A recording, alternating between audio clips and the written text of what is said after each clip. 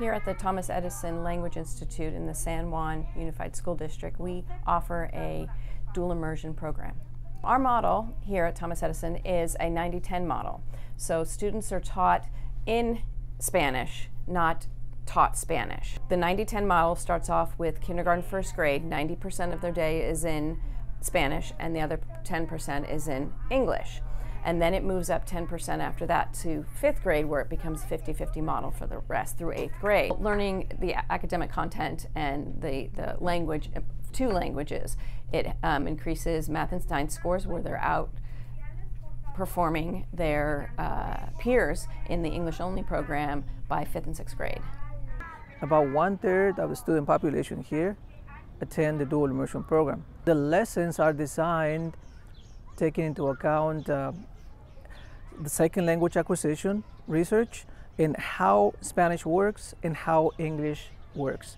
And we're always seeking for opportunities to bridge the 2 languages. My native language is Spanish, and I've learned in this school to show my language and to learn the power of English and the power of Spanish as well.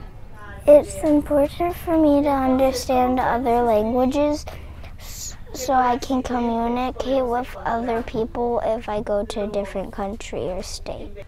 The benefits of my daughters being in a dual immersion program are that they are learning how to write and read properly in Spanish, and it also helps them with their writing and reading skills. To be in a dual immersion program, teachers need to possess a bilingual authorization. And right now, through the work with SCOE and Loyola Marymount, our teachers are receiving additional training in academic Spanish. And that would benefit the whole program. The Sacramento County Office of Education facilitates a grant called the Bilingual Teacher Professional Development Program.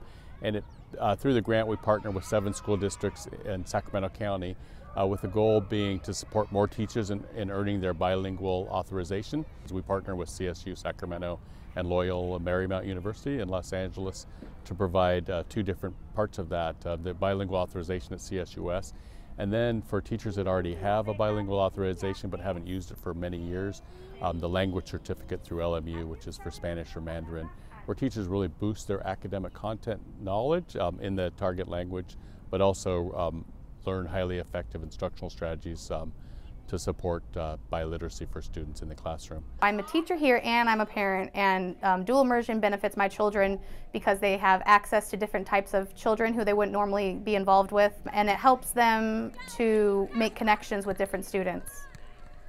I see it in my class. Every time they're able to connect a lesson either in Spanish or English, their eyes just open up and they just get so excited and happy to share their experiences.